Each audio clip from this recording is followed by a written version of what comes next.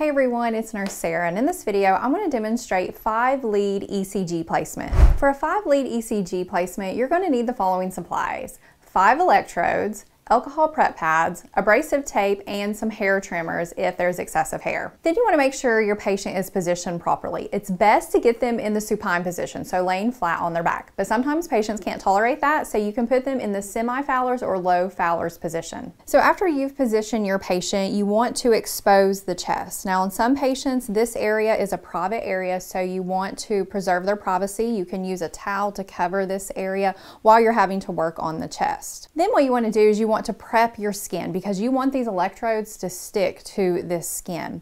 Therefore, what you can do is get your alcohol prep pads, take those out, find your landmark where you're supposed to go on the chest. You're going to take these pads and you're going to clean the area where the electrode's going to go. This is removing all those oils, dead skin.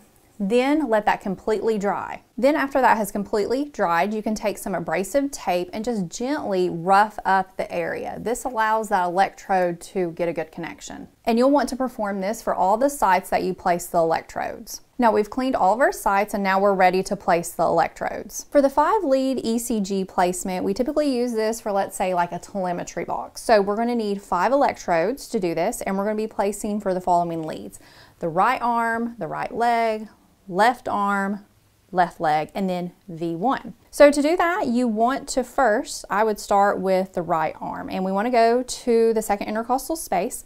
We're going to go below the clavicle, and we're going to go the midclavicular line. So to do that, to make sure you're getting in the second intercostal space, find your notch right here, then go down. You're going to feel a hump.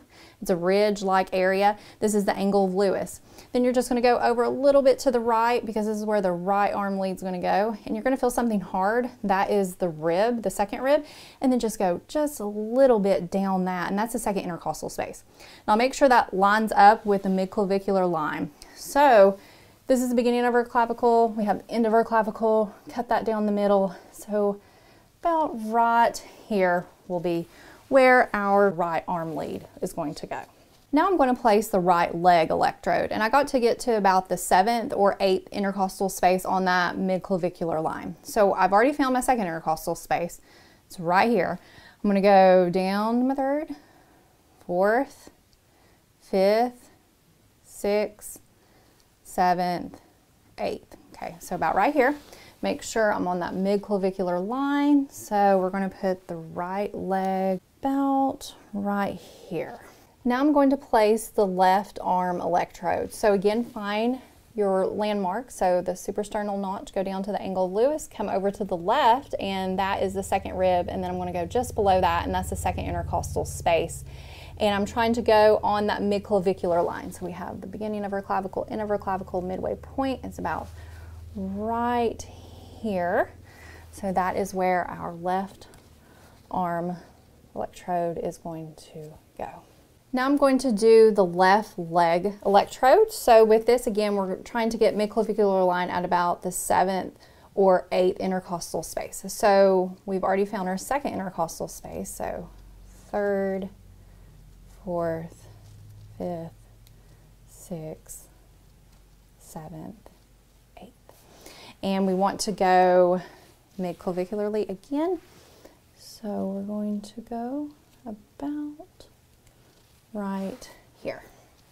And then lastly, I'm going to place V1. And V1 is going to be in the same position as it is on a 12-lead ECG. It's going to be right of the sternum at that 4th intercostal space. So that's where we're trying to get, 4th intercostal space. So we found our notch, found our ridge. There's our second rib, second intercostal space, 3rd intercostal space, 4th intercostal space. So we are right of the sternum, and this is where V1 is going to go. Now let me go over the lead color that attaches to each of these electrodes. And these colors can vary depending on the type of equipment you're using, but generally they are these colors. So you have your right arm, which is white. You have your right leg, which is green. So clouds over trees. And then we have our left arm, which is black. And then our left leg, which is red. So coal over fire. And then V1 sort of the oddball, and it is brown, and how we remember that is that dirt in the middle.